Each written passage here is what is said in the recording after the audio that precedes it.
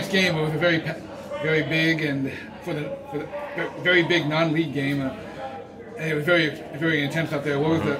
And you seem to be among the big trees out there against South. What was it like going against guys that big? Well, I don't know, the whole time, every day at practice, I'm just going against people bigger than me. So, I use my strength to my strengths.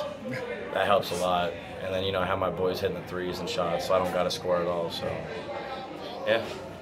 But also where you were effective at the high post there, Frank came in, and Frank doesn't seem to be that effective there. But that really, because South was spread out really wide. Mm-hmm. Yeah, in our timeouts, Trent had a great comment. He was like, all I can see the court, so you just hit the three-point line, I'll get to you, and that's what happened all night. Yeah, because you're playing in a tough position. Your back's to the basket, so you really don't, you're seeing your teammates, but you're not seeing the score. Yeah. So I could care less the score, to be honest. No, and I think that's the key to the factor tonight is you did, it doesn't show up in the stat book, but you handled their big guy. He was trying to bulldog you down there, wasn't he?